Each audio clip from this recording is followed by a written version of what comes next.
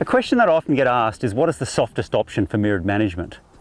And the answer to that question, in my view, revolves around a lot more than just product choice. It really comes down to making sure that you're controlling mirids when they actually need to be controlled, and that during the early to mid-season, using the most selective product available to you. When thinking about mirid management early season, the first question you really need to ask yourself is, where is my crop at and what retention am I looking at? The last couple of years we've seen a lot of crops when the first fruiting branch doesn't occur until nodes 8 to 9. So what might present as low retention in fact just isn't many fruiting positions in the first instance. A key period of time is as you move through the later phases of squaring and into early flowering, when squares and early bolls are most susceptible to damage. So if you genuinely have a retention issue, take into account what weather conditions have happened over the last week and a bit. Cloudy weather or cool conditions can often result in the loss of squares, but it may also be due to mirid activity.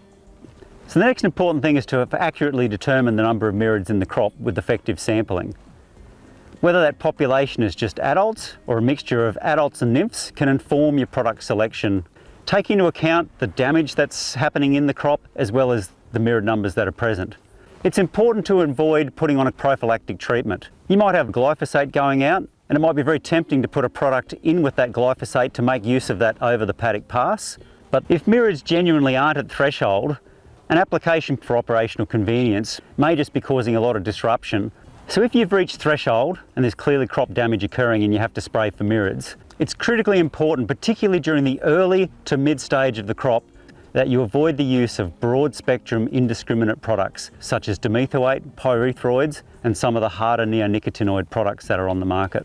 The Cotton Pest Management Guideline has very clear information that allows you to choose which products are going to be more selective for your circumstance.